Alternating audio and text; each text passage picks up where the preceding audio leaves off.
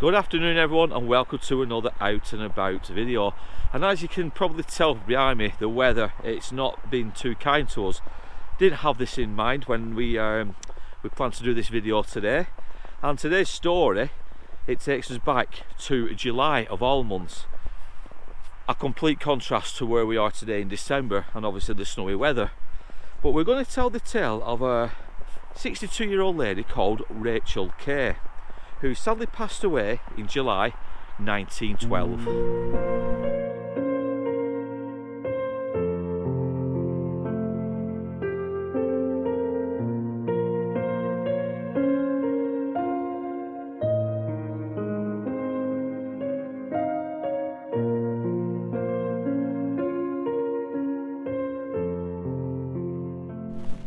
So today's story takes us back to July the 27th, 1912, and to the tale of Rachel Kay, who was a 62-year-old single woman. Now, she lived here in Helmshore at number 174 Holcombe Road, which is just where that bit of space is, if you will, between the houses and the stone steps. But there used to be a row of houses here, and we think 174 used to be somewhere along here. But it was back, like I said, on the 27th, which was a Saturday, 1912. And Rachel, she was, I think she was a spinner. She was one of the weavers at one of the mills in that direction. Now, we're not sure if it was middle mill or higher mill where she worked, but it was definitely in one of those two mills. Now, she'd been working on the Friday evening before, on the 26th, and everything seemed fine. She was fit, she was healthy at this point. But we do know that Rachel did suffer from heart problems for about 20 years of her life. So from the age of 40 onwards, she did have some issues with her heart. But like I said, she had been having several months, many months leading up to her death where she seemed fit and healthy, which made a change in her life. Now, it was around about 6:15 on the Saturday morning. She took a small parcel with her. We think it must have been just some small belongings to take with her to Southport. She was making her way out to Southport on the train from Helmshore Station, and she was going to spend a full week over in Southport just to relax and to take in the holidays. Unfortunately, she wouldn't get there because as she passed by Middle Mill, which is just further in that direction, she started to struggle. She seemed out of breath, she was sweating a lot, she looked like basically she was on the verge of collapsing. And there was a guy called Thomas who was literally stood outside of Middle Mill having a cigarette as she walked past, as Rachel walked past, and he said to Rachel, come in, take a seat, take a breather, you know, and get your breath back before you continue on your journey. Now, Thomas has nipped inside, he's come out with a chair and a small glass of brandy. Now, Rachel has taken a couple of sips of this brandy before sadly passing away. Now, as we make our way down Holcombe Road, obviously in this direction, there used to be a few houses on the left hand side, around about here. They're obviously no longer here, they've not been here for many years, but we believe this is where Rachel and her sister Alice used to live at number 174. And I'll put an OS map over the top now to show you guys exactly what I mean.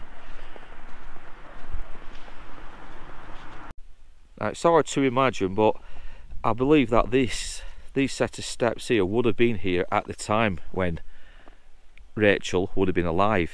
Like I said, these would have been the mill cottages just here.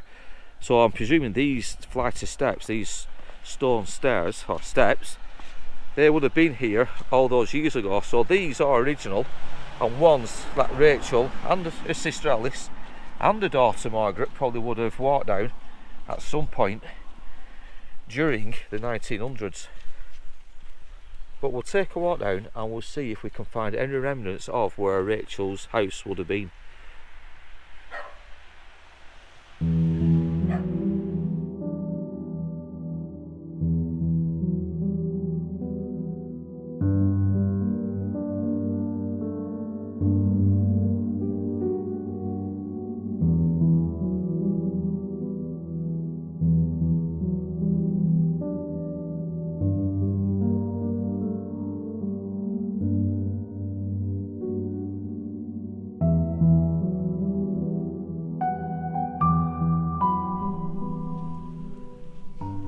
So at the bottom of those steps, we can only imagine what it would have once looked like. There probably would have been a tall wall, high wall for the outer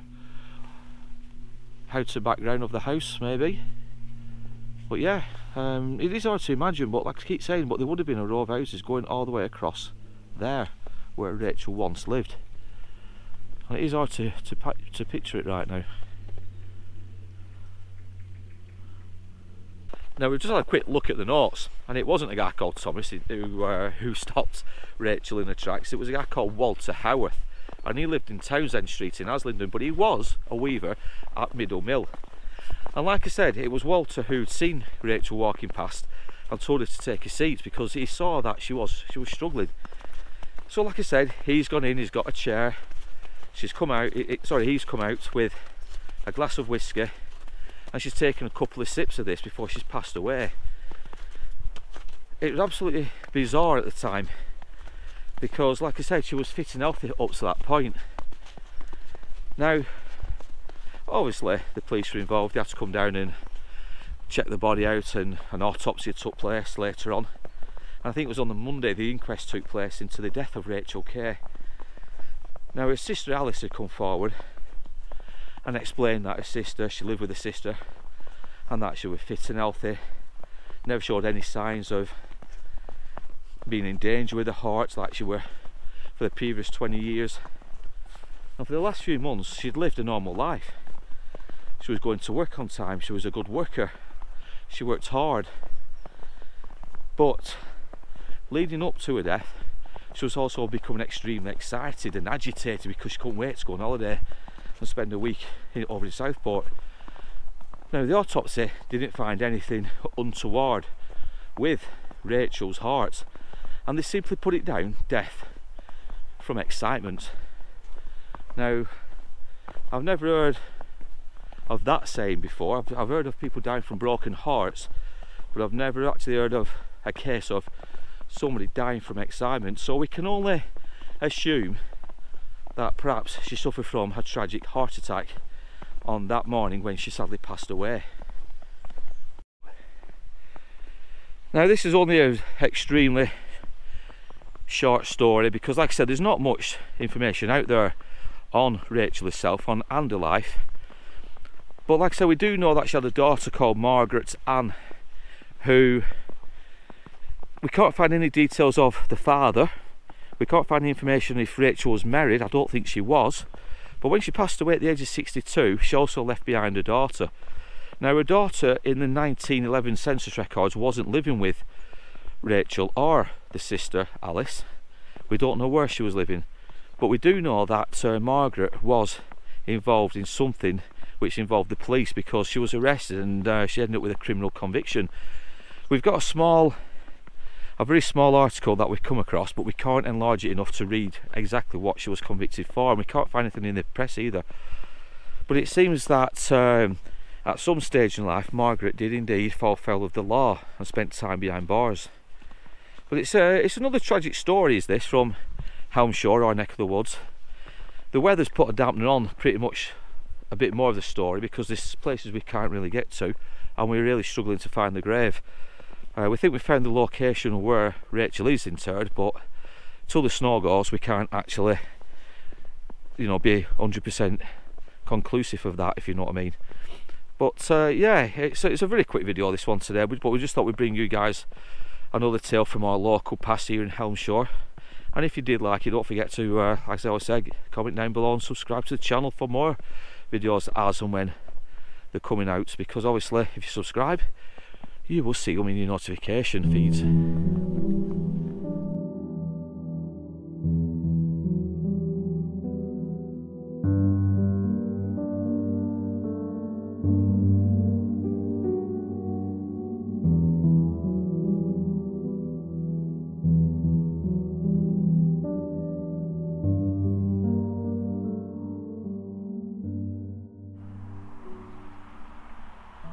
And as I said at the start of this video, we never anticipated this much snow to fall here in Haslingden today. Obviously it's December, we should expect weather like this. But yeah, I mean, from all accounts we were supposed to expect a flurry, but as you can clearly tell and see from the video, it's come down quite heavily. Now while we're here, we'll take advantage of some of the weather for some shots, and we'll look at some headstones as well. But this one we've just come across, I've never seen it before, so I've been at this cemetery, this graveyard, many times. But sweet remembrance of Thomas Howard, beloved son of Thomas and Cecilia Mullany, died June 12th, 1936, aged 9 years.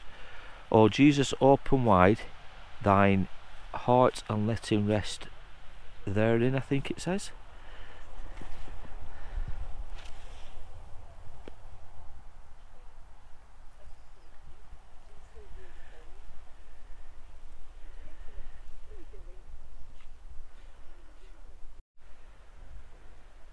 So we think we've narrowed Rachel's grave to somewhere in this region here. Going off the headstones, you've got one there which I think is 963, so she's definitely on this row or this row, possibly this row in this region.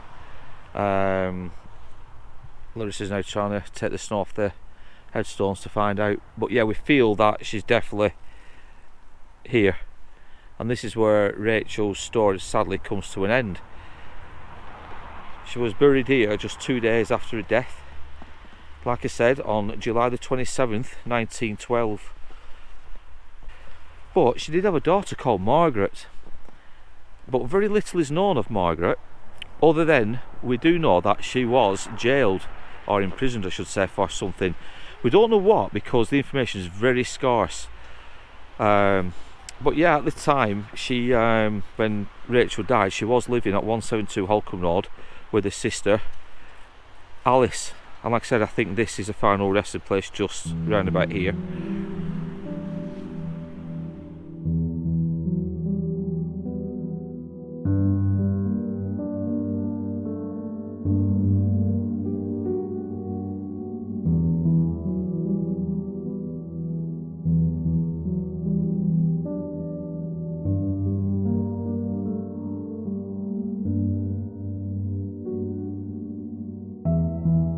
So after the inquest on Monday the 29th of July 1912, Rachel's body was interred at Haslingden Cemetery on Tuesday the 30th of July 1912, and it was only a small ceremony, but nevertheless she was interred just further up the road from where she lived.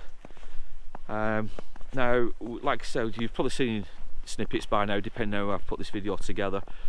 We've tried to locate Rachel's final resting place, but we've proved unsuccessful yet again.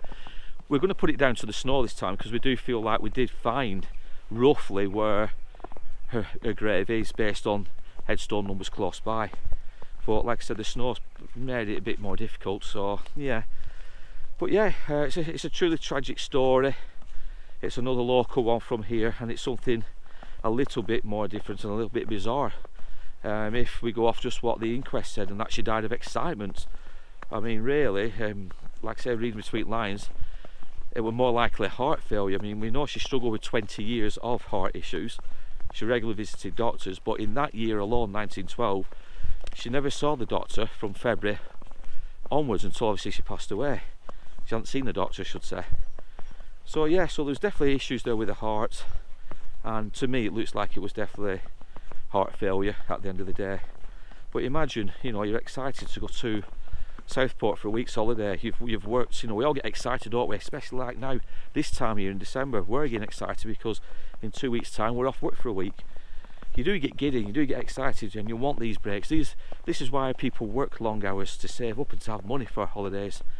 And in poor Rachel's case, she never got to take that holiday.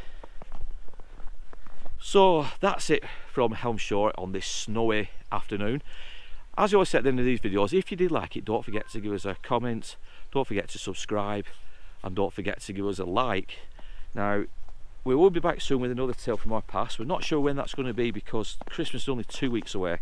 We do have a couple more stories we do want to cover over the Christmas period, but like I said, if the weather continues as it is, we don't know when them will be coming, so please don't forget to subscribe and click the notification icon, because then you will be notified when we do upload a new story. But in the meantime, as I always say, take care, look after yourselves, and we will be back soon with another tale from our past.